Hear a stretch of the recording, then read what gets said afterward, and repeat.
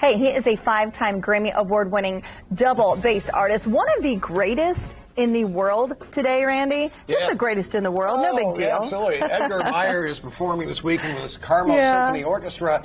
Here to tell us more is the orchestra's artistic director, Jana.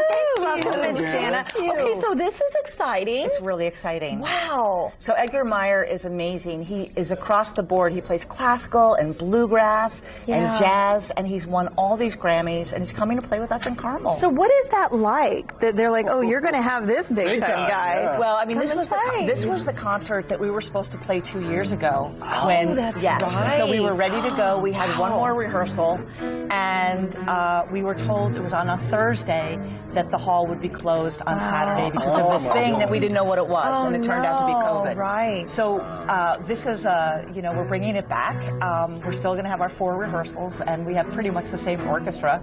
So I'm very excited about it. It's going to be so much fun. Is it just one performance? Is that it? Just one performance, and he's playing 2 concertos. One he wrote. It's a really cool kind of jazz, kind of far out, really fun piece. And then the other is a piece by a composer named Bottesini, who is an Italian composer from the 1800s. So I mean, what talent, right? he is amazing. You know, it's like the bass is part of his body. When he plays, it's all one. Oh, wow. Yeah, he's incredible. And I'm sure you appreciate that so much. People who are into this know what they're looking for. Yes. And it's just, that has to be really amazing to be able to be in his presence, but watch him and learn from him and take all that in. We were students together at the Aspen Music Festival in the 80s, and we were both sort of advanced students. Yeah. So, but I was a young conductor. Conductors, you know, we're not virtuosos when we're in our 20s, but he was already amazing. Wow. And everybody wanted to get to know Edgar Meyer, but I got to work with him then, and that was a long time ago.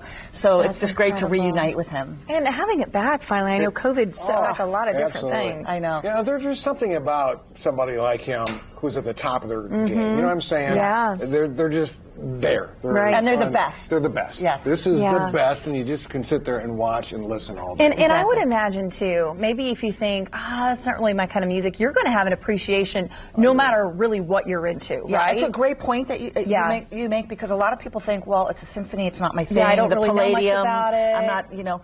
Once you come in, it's very welcoming. We're playing so much music on the program that's for everybody. It's an American program, very light. We're playing an American in Paris of Gershwin. I mean, it's jazzy and fun. We're playing Pirates of the Caribbean. And I know you guys constantly have stuff going on too, as well, so we can follow you guys and learn all about your upcoming events too. Absolutely. CarmelSymphony.org. Good stuff. CarmelSymphony.org. There you go.